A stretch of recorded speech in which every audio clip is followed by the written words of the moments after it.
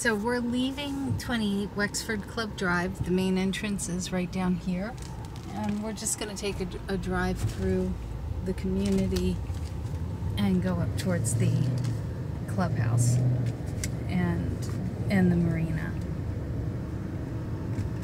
And you can ride outside of the community on your bike, and it's probably about a 15-minute ride over to the beach down at Coligny if you wanted to take a bike ride to the beach. So you start seeing the canals and waterways here.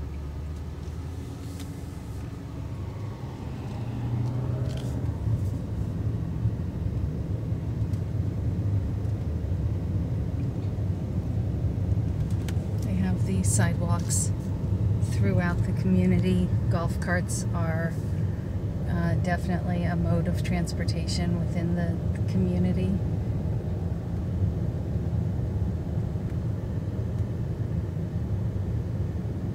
And it's gated, and they are very strict about who comes in here, which is fabulous. Not only during the times that we're living in right now, but always. And at the same time, they're very welcoming to new members, and they are just very accommodating in terms of having new people that are looking at the community to come and spend some time in here.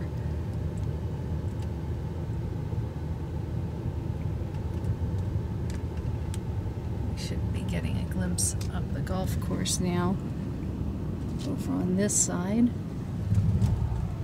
then over here as well.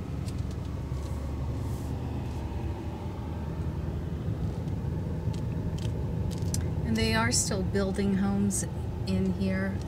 There are a few lots available, but I don't know if you'd be interested in really getting into that, but if you were, we certainly could check that out as well. So their practice areas over here. And then on the left, there are some smaller lot homes that they built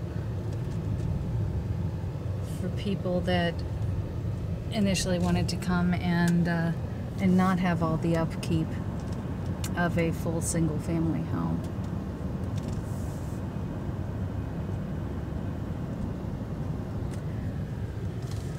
And then to take that a step farther, they actually have townhomes over here along the marsh, and they are priced anywhere from $400,000 up to the ones right along the water are well over $2 million. You'll see they have a great tennis center here. Whoops. It's a good thing that nobody's really driving around, because I think I'm going the wrong way. But they have a great tennis center over here, as well as their clubhouse is straight ahead, where there is a pool, which they are in the process of doing some adding onto their pool and redoing that a bit.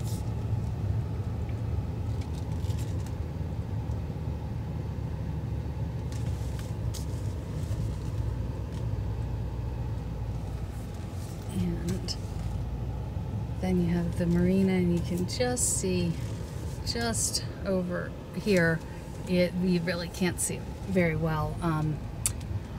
The building across is where the harbor master is, and then just beyond that is where the lock system is to go out to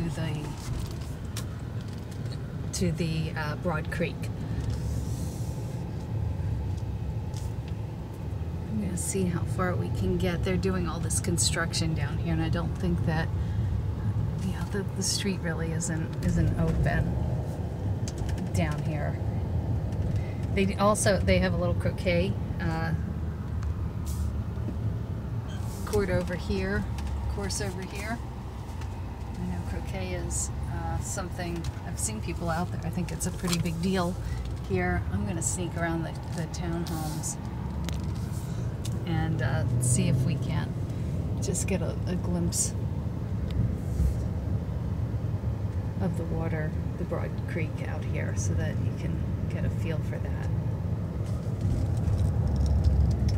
And it's great as we've been driving through here, and I was actually in here earlier today with someone looking at homes, and there's a lot of activity, which is refreshing in these times to actually see people out doing things.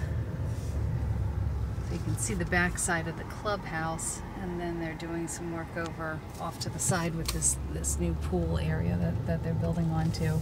This is the harbor master here.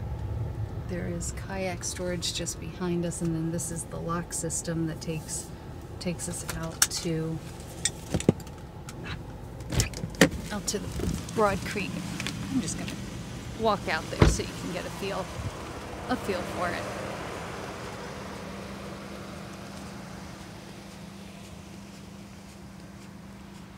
Now they do, with this lock system, they do restrict the size of the boats coming in and out, but you can see, or hopefully you were able to see, that